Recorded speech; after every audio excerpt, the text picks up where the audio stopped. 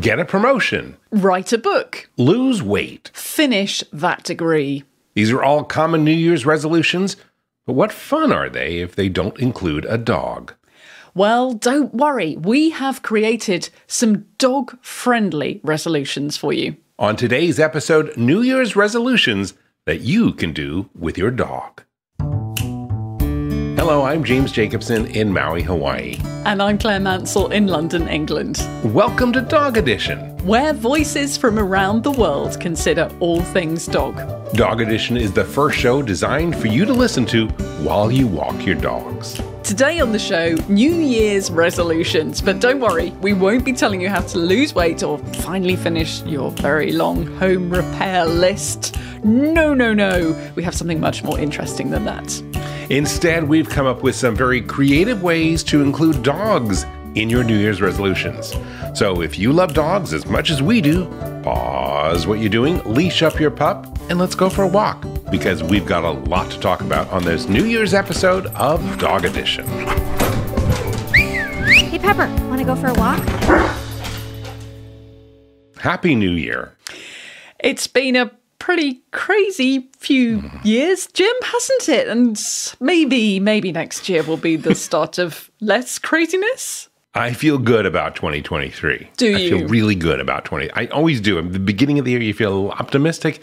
I feel a lot optimistic. I think this is going to be an incredibly cool year and a lot going on, and we are maybe turning a corner. You know, at the end of 2019, I bought a desk diary. You don't say diary. You mean, do you have desk calendars? Journal. Journal. Yeah. Yeah. For 2020, and on the front of it, it said, best year ever.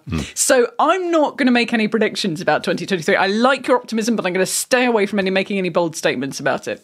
Well, I've been keeping journals my entire life. I do a journal every morning, almost throughout my life, and in the beginning of the year when I wrote with God's help, which is always applicable.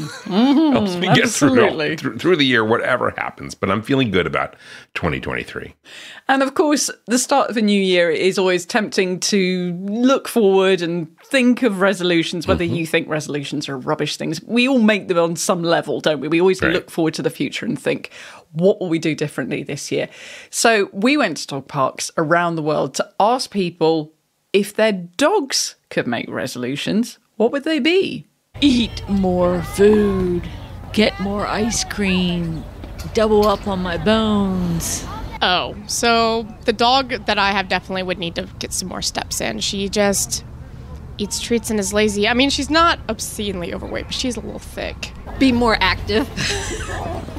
Nap more, eat more bacon, and probably hang out with small dogs less. I just like nap more, eat more bacon. Yeah. I like nap more, eat more bacon. I'm not sure about staying away from little dogs because I'm fostering one. But yes, I definitely like nap more, eat more bacon. And I can understand the world through the eyes of a dog. But today we're not talking about just the eyes of a dog. We're talking about what we can do with our dogs. And it's funny as well because I think a lot of people's resolutions each year revolve around food, but usually about eating a better diet or eating less of certain things. And I think most dogs, if you gave them a resolution, would be looking at increasing their intake of bones and ice cream and treats, which is definitely a better way of looking at things. I think so too, but you're definitely onto something. According to Statistica research here in the United States, 23% of Americans wanted to start 2022 by living healthier, which is the most popular New Year's resolution. Wow. So does that mean that for this episode, we're finally going to tackle the subject of what is the healthiest diet to feed your dog?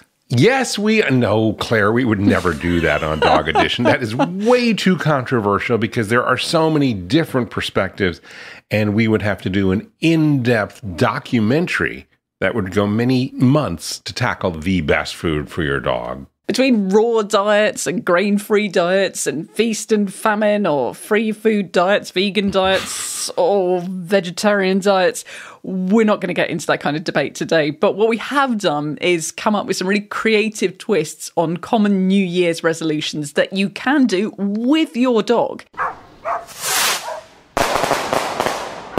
And the first one is to take better care of you and your dog's health. I like that one. I think we can all agree with that one. I know with the stresses of the last year and the previous year as well. And hang on, the year before that wasn't particularly great. We got to go back too many years to figure this out. That's this chunk that we've all been through. Yes, absolutely. I know that I wasn't always as healthy as I should have been this year, particularly for the chunk of time in August when I had COVID. And in fact, you can go back into the archives and noticeably hear the episode where I had COVID, but we just hadn't tested positive yet. Anyway, so I stopped running during that period of time and there's a big slump on my activity level. And so I know I wasn't the best that I could have been. And that's much like 23% of Americans who admit that they haven't been as healthy as they should have been in the last year. And that is why as we move into 2023, we want to focus on our dog's health and doing everything we can to do to make it better. So it goes without saying that pets and dogs in particular have a really great impact on our mental health. But what is also important to factor in is that our pet's health also directly impacts our health. So really, human health and pet health are one and the same. I recently spoke with Michael Blackwell, and we have the full conversation on the long leash. We'll have a link to that. He is with Align Care, which is a One Health interprofessional system that is meant to improve the access to veterinary care for families with limited means. Dr. Blackwell believes that if you want to improve the health of people in general, their pets must have access to health care as well. It's a new paradigm. It basically says that in order to improve health outcomes, let's say for population people, one needs to also factor in animals and their shared environment. So all three of these need to be looked at and considered when trying to improve the health outcomes for humans. Dr. Blackwell knows a thing or two about health. He had served in the United States government for 23 years of public service. His highest rank was Assistant Surgeon General for the United States. He achieved the rank of Rear Admiral for the U.S. Public Service Health Corps. And he is also serving as the director of the program for pet health equity at the University of Tennessee. And that led to the work that he is doing with Align Care. He is a busy man. He is. Throughout all his time working in the world of health, Dr. Blackwell has learned that the emotional connections we have with our pets can directly affect our mental and physical health. Unfortunately, though, the cost of vet care can be a serious problem. We conducted a national study. It was reported on in December 2018. We wanted to understand what are the barriers that pet owners are facing, and frankly, how large is the problem? What we learned was that 28%, so more than 1 out of 4 families reported a barrier to veterinary care. And there were multiple reasons, but the overwhelming one was a lack of ability to pay for the care. The tragic reality is that some families lose a beloved pet simply because they cannot afford the cost of veterinary treatment. So there are lots of things that you can do to improve your pet's health. But with the expensive cost of vet care and the chance of accidents happening, make sure that you have pet insurance. We think that is one of the strongest things that you can do so that you have the financial reserves in case the unexpected happens. And it's one of those things where hindsight is really 2020, and many people don't think about getting insurance until it's too late and you have the large vet bill. You know, that is true. Another conversation that I had with another veterinarian, Dr. Marty Becker, talked about the importance of teeth cleaning.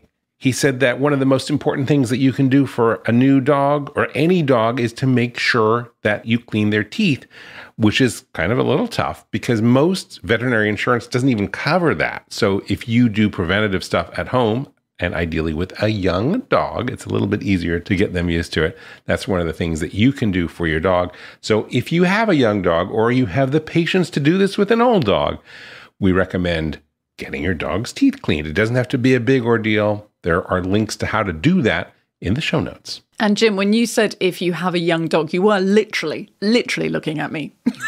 I was. So, okay, I'm taking this away. That's obviously the second time I've heard that. And the first time I was like, I really need to start doing this with Maple. And okay, so that's my New Year's resolution. We will start sorting out her teeth. We do the chews that are good for their teeth. The chews are good, and anything that kind of gets the tartar away from the teeth, but it can have some really bad effects because dental health can go to other parts of the body in a real bad way. Yeah. And if you do it early, they can get used to it. And so that's one of the most important chunks of advice that we get from veterinarians. And here's a little bit of research that we dug up. According to the American Veterinary Dental College, it is estimated that the majority of dogs show signs of canine periodontal disease by age 3. So start early. So another common resolution is to learn a new language. And surprisingly, that is something you can do with your dog as well. Like teaching your dog to sit in Spanish or German? Well, not exactly. I was thinking more along the lines of teaching your dog to communicate with you. And it can be as easy as pushing a button. That was easy.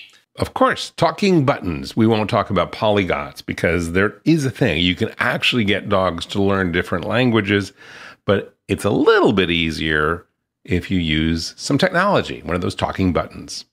Yeah, one of our producers has started training with these buttons last year and they seem very effective. And we started just before we left Canada, but then it was like, oh, we can't start this. And then we're moving house and it'll get complicated and we sort of haven't resumed it. So I've also got to add that to my list. This is becoming a long list, but I do now have 2 resolutions. We'll go back to using the buttons because they are brilliant.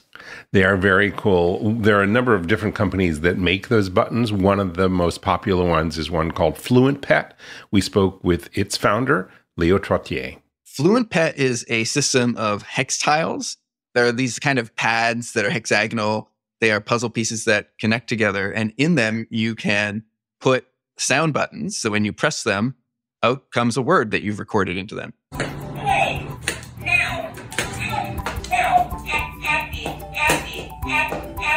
I think one of the cool things is if you can use the buttons to get your dog to express what it wants, like I want to go out and go for a walk, or I want that delicious dinner you served me last night, or, just to be able to communicate using buttons is pretty cool, I think.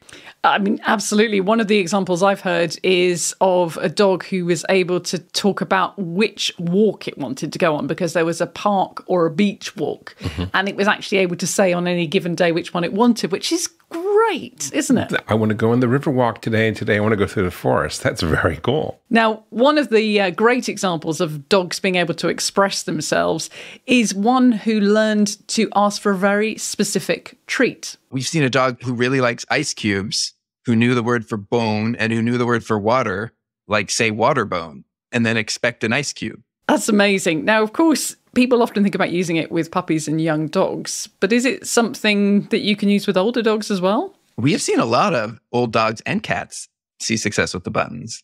So you know the old saying, Claire, that you can't teach an old dog new tricks?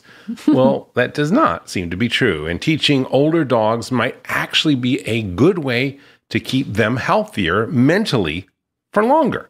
We spoke with Dr. Claudia Fugaza, who is a researcher at the University of Budapest, and she studies memory in dogs. All dogs could benefit from it is that it is not an activity which requires a lot of physical effort. It doesn't require them to use their body in a way that could be maybe painful for an old dog. Like, I don't know, if a dog has always done agility, maybe when he gets a little older, that's not the best activity to do with a dog, but does not require physical efforts, but it keeps their mind very active. And it seems also from research that keeping dogs exercised and doing things can help them aging healthier. Dr. Fugaza is one of the researchers behind the Dog Genius Project, which is an online initiative to find dogs that are able to memorize the names of toys. And some dogs are able to learn over 50 names of different toys. It's a really cool project. If you want to learn more about Dr. Fugaza's work, we had a great conversation with her on The Long Leash, and we will include a link to that in today's show notes. She says that though older dogs may not have the mental flexibility of growing puppies, they are just as capable of learning and can be even more important to keep introducing them to new mental stimulus like buttons. We are going to take a quick break right here, but when we come back, more with our New Year's resolutions that you can do with your dog. We'll be right back. And now, a message from your dog. Every day with you is like a day at the beach, and I want as many beach days as possible. I want to run and sniff and find a good stick to carry. I want to roll in the grass and warm my belly in the sun. I want to walk with you, run with you, sleep with you, eat with you. And when I eat with you, I want Everpup. The green, grassy, beef liver spike smell wakes my senses. You may not realize this, but it tastes like homemade gravy, especially when you wet it. It infuses any food you give me with health and life and vibrancy. I can feel it, Everpup, traveling to every cell in my body, nourishing each one. It helps me feel like I'm on top of the world. I'm so glad you're giving it to me every day, because every day I'm so glad to be with you. I wouldn't have it any other way. I want my Everpup. It just makes me feel good. I am so grateful to be your dog and for the Everpup you give me. So now that you know what your dog wants, get Everpup, the ultimate dog supplement. Everpup is available in select pet shops and on Amazon. But to get the best price possible, join the Everpup Club at everpupclub.com, where you'll get your first jar for just $8 with free shipping anywhere in the U.S.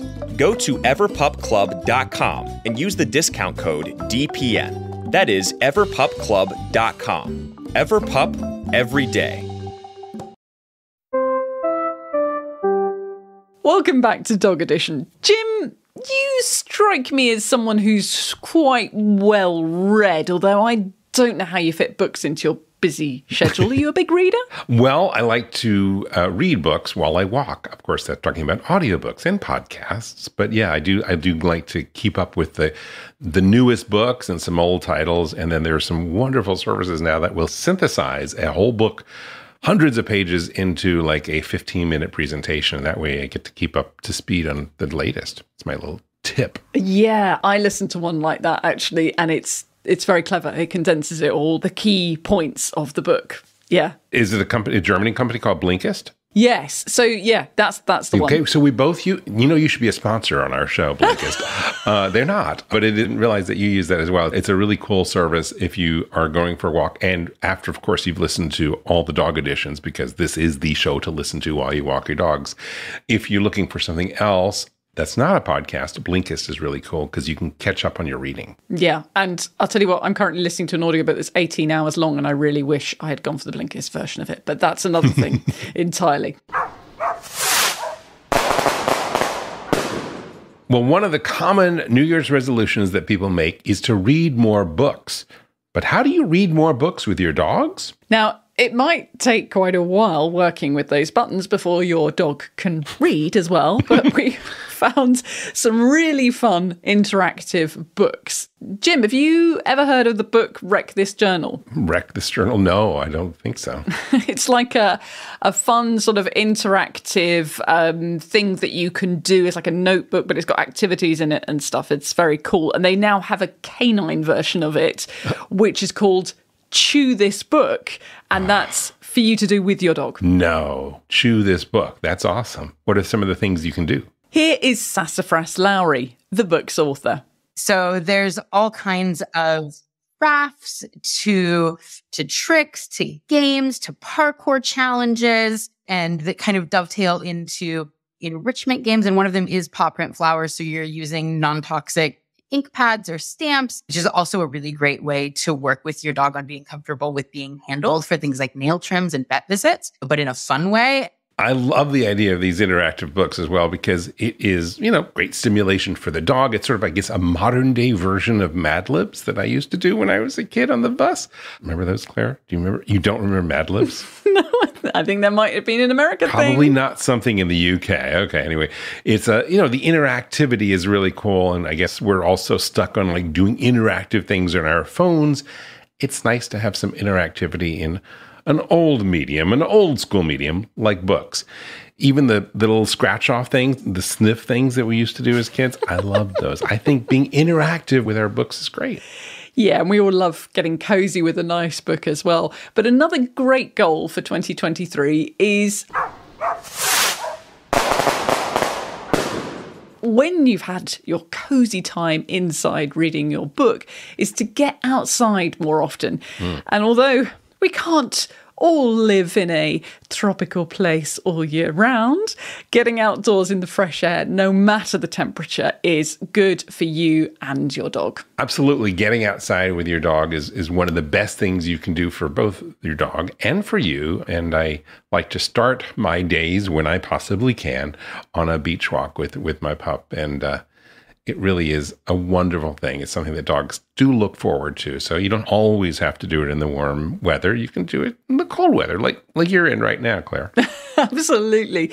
Now, as you know, my dog is a golden retriever, and she's what they call a field golden. So she's bred for working. So she's more athletic than standard golden retrievers. Of course. She's got a lot of energy, and she needs to burn that off. So I take her running with me, and actually we're doing a race next year as well, a Canicross race, which is like cross country with dogs. While researching this, we found a lot of races that you can participate in with your dog all over the world.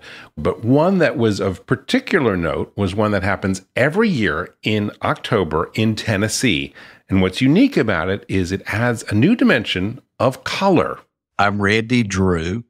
I'm the founder of a private foundation called PARC, P-A-R-C Foundation. And PARC, we started Color Me Mutt in 2007. It's a color run with people and their pets. It's cornstarch. It's a food product, and it's colored different colors. And as the runners come by, they signal throwing theme, if you will, if they want color or if they don't want. They throw it in the air and the runners run through it and they come back all multicolor. And if they're running with their pet is multicolor, and it's great. We do have a similar thing in the UK, but sadly not with the dogs. So I'm a bit envious of the fact that they have Colour Me Mutt. We have the just straightforward colour run here. And, in all this beautiful paint powder. And it's just beautiful. The photos that people get afterwards, it's just crazy. It's like a mud run, but more beautiful. And if you don't live in Tennessee, and if you don't want to go to Tennessee in October, although it is beautiful then you can do it from wherever you are, because they have a way to participate virtually. They will send you some color so that you can participate wherever you are. And our last resolution is something that I think we will all find very easy to do, which is to spend more time with your dog. Find a new activity or something that you really enjoy doing with your dog. For me, Claire, it's meditating with your dog. Now, I have, as you know, this foster that everyone here on our team thinks is going to be a foster fail, but a foster dog that we are housing for a while and trying to rehabilitate in some interesting ways. Yeah. And she could be a foster fail, but I don't want to commit to that. Anyway, one of the things that is helping me have my heart melted is Chloe has decided that she wants to join me while I meditate. And, I wrote a book years ago called How to Meditate with Your Dog, which kind of started all of this. And the fact that she jumped into my lap while I was meditating reminded me of the first dog that inspired that book and reminded me of every dog I've had since. Mm-hmm. But sometimes you have to introduce them to it. Chloe naturally took to it. So I recommend you do that, and you can actually find out about how to do that. There's a link in the show notes, but it's a cool thing that I do, and it really does work, and it does build this connection between you and your dog. So that's quality time that I spend every day right before I journal. What are you going to do, Claire, in 2023? I don't know how you fit it all in between listening to the Blinkist books and journaling and meditating with your dog and everything else that you do. It's crazy. Okay, and I also, do a couple of other things too, yeah. I have to say, every time I see Chloe, she looks so chilled. She does seem to be a natural meditator. So, I don't think she's even doing it deliberately to wrap you around her finger. I just think she's just that way inclined. She's just really chilled. Which is funny because when she came here, she was a high anxiety case. So just maybe good food, being in a calm environment and being around some meditation energy made the difference. But yeah, she's a different dog, and she's only been here several weeks. Yeah, that's awesome. Now, talking of spending quality time with your dog, I was away for a weekend for the first time away from Maple, and I actually really missed her. And when I came home, she went crazy because she hadn't seen me for 48 hours. So, yeah, spending quality time. And she knew you were outside of the country. You traveled from the UK to France. Yeah, if she'd known that, then I think she would have gone crazy. But yeah, spending quality time. I think I'm just never allowed to leave the house again without her for any length of time. So I just have to be here all the time to spend quality time with her. That's it. I think that is one of the things as we move into 2023 and people are starting to resume, less work from home, although we get to do that. I think dogs are going to be missing us. So finding deliberate ways, whether it's that, 10 or 15 minutes in the morning meditating with your dog, or going on that special walk, or spending a little extra time is a good commitment to confirm that, connection that you have with your dog. Absolutely. So that's a really good New Year's resolution that I think we can all agree to. And I suspect of all the New Year's resolutions, that might be the one that is easiest for anyone listening to the show. I think you're right. Absolutely. Way easier than cleaning your dog's teeth. Well, that is all the time we have for today's episode. I want to thank you for joining us today and bringing us along on your walk. Don't forget, I always say it, but it's very important.